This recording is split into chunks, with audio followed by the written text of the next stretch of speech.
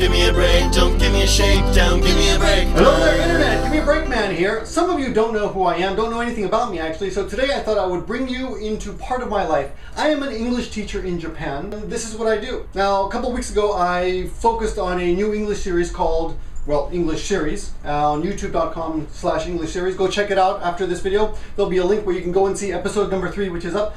But today I thought I would take you into the classroom and show you how much fun I have in my lesson. Now, I don't work for a big school. I'm lucky. I'm a self-made man with a Japanese partner, but I get to teach whatever I want. I teach mostly movies and videos from YouTube, songs, whatever I want. Today I'm going to be doing something very interesting. My student here has brought me this very interesting Japanese kind of conundrum, a dilemma, something that a lot of kids like to ask each other. I'm going to use this opportunity to make a lesson. Here's the actual Japanese question.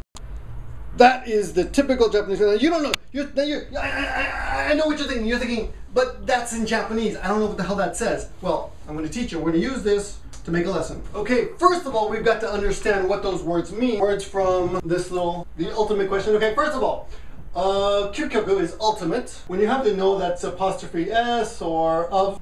Sentaku is choice. Kare, of course, is curry.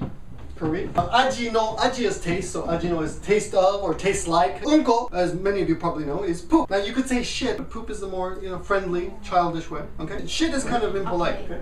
And then of course the same words are repeated in different order. Poop, taste of, curry. So how do we turn this into a question? This is the ultimate question. Would you rather have curry that tastes of poop, or would you rather have poop that tastes of curry? And this is the question that all children ask each other, right? All you guys asked each other when you were kids. This is the thing that kept you up late at night. You couldn't sleep because you were wondering which was more disgusting. Right?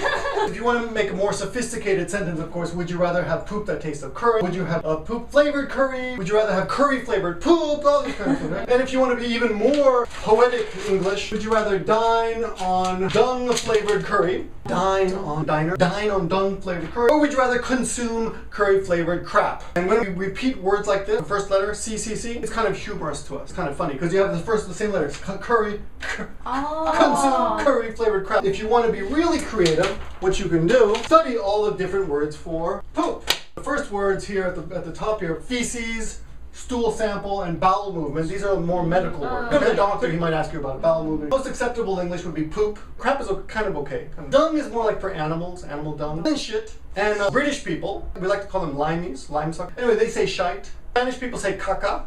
Caca. And some Americans will say caca. Caca. Caca. Okay.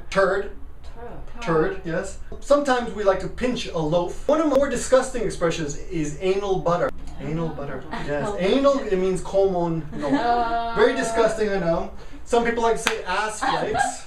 Like cornflakes or ass flakes. The imagery here is discussing black bananas, booty cakes, cigar fish, Judy, fudge monkeys, rectum warriors, butt nuts, and my original, if you have really bad constipation, Chilean minors. Chilean minors, yes. Yes. 69 days in your butt. Finally come out. And that's my lesson for today. Thank you very much. カレー味のうんこ。カレー味のうんこどうして？だってカレー味のうんこ。どうして？カレー味でうんちだから。わかんない。Give me a break, man. Give me a break, don't give me a shakedown. Give me a break, man.